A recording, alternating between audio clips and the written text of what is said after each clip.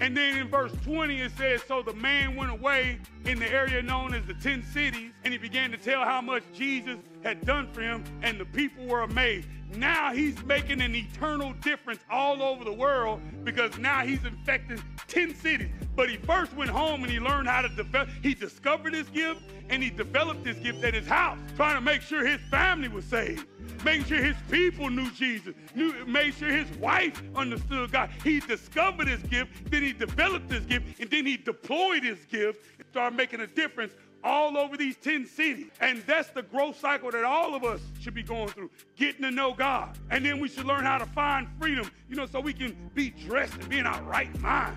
Some of us, we're battling with a lot of mental issues. And God says he wants you to find freedom after knowing God, and confessing Jesus Christ, your Lord and Savior. Find freedom so you can begin to start thinking clearly.